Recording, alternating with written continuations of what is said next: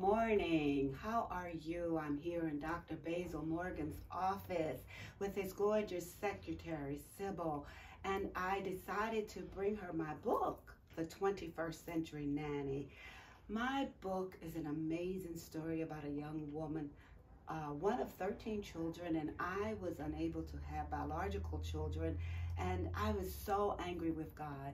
So, get my book and it'll tell you all about how God amazingly gave me all these children and how he took my broken heart and my sleepless nights, and I am on an amazing journey, and that journey is to help men and women that are suffering from infertility to know that it's not the end, it could be the very beginning of your life.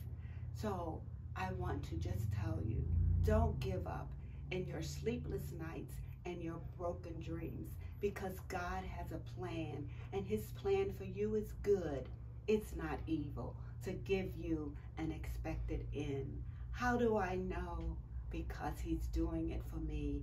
I'm coming up on my 75th birthday, and I am so grateful to share this story with you. The 21st Century Nanny. It doesn't get any better than this. Continue to be well and safe, and you'll hear more about me on this amazing journey. God bless.